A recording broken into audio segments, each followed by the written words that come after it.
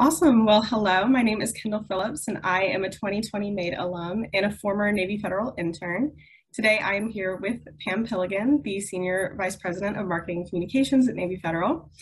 And so, Pam, to kind of get started, you have had an incredible and established career, which is why we are honoring you as one of our talent champions. So to kick us off, I think we should begin by sharing your name, where you work, your official job title, and finally, how you got into marketing. Was this transition accidental or intentional? Thank you, Kendall. It's Pam Piligian from Navy Federal Credit Union. We're the largest credit union in the world, serving active duty military veterans and their families. And I've been here a little over 4 years. And I'm the SVP of marketing here. So I love it. And I love your question. Was it accidental or intentional? I think for me, and probably for a lot of people here tonight, is that we are all lifelong learners and we love the discipline. We love the, just as the business has grown and changed, it's always been an exciting challenge and exciting industry to be involved in.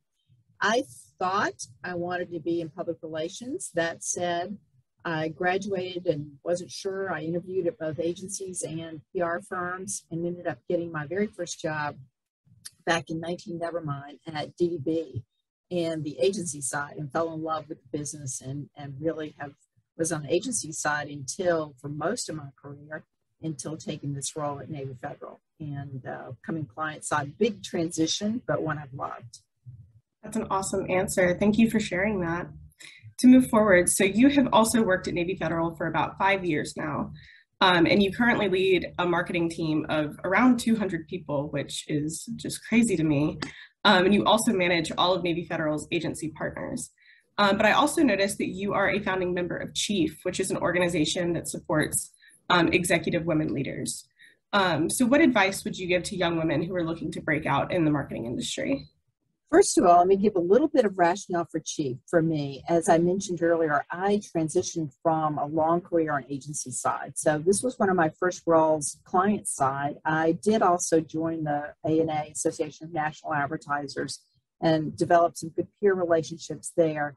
But I really didn't have a lot of what I call the home team, meaning other professional women in this market that I could go to for advice and counseling and sometimes some coaching. The other advice tip I will give you is for women, I think it's important to leave the door open for others, hold the door for others, help them. And so to close us out, I would love to know, what is the biggest career risk that you have taken and why?